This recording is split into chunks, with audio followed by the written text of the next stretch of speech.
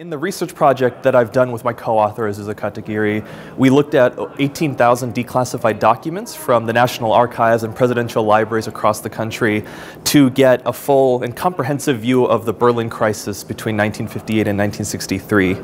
And we converted these documents into digitized data in order to test existing theories about how public and private diplomacy work in the midst of crises. There's a lot of scholarly debate about whether or not public statements are more costly because they're done in front of an audience compared to private statements, which are seen as being costless and cheap.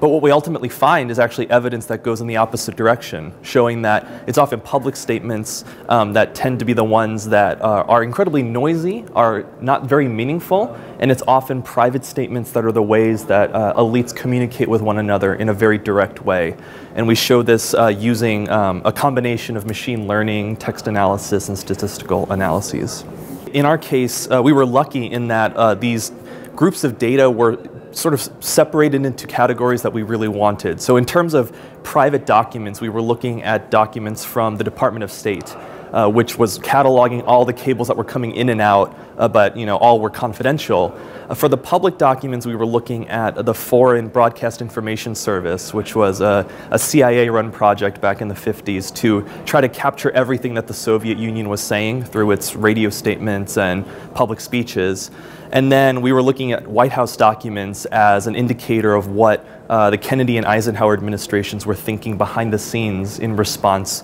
to the kind of activity that was coming in front of their desks.